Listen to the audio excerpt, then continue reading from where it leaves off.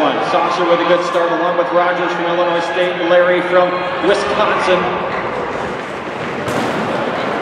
What a race that was, and I'm glad I don't have to pick them out. A great one there with Saucer, Rogers, and Larry Gourley was in the mix for the University of Iowa as well.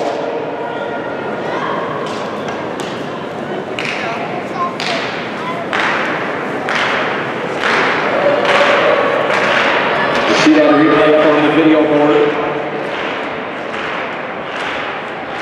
Larry from Wisconsin, 6:75 the time. What a great close by Larry. Then it's Rogers from Illinois State, also at 6:75, 6:77 for Gourley from Iowa. 6:77 for Thomas from Illinois State. New collegiate best there for Gourley from Iowa at 6:77. Mallett from Iowa at 6:80.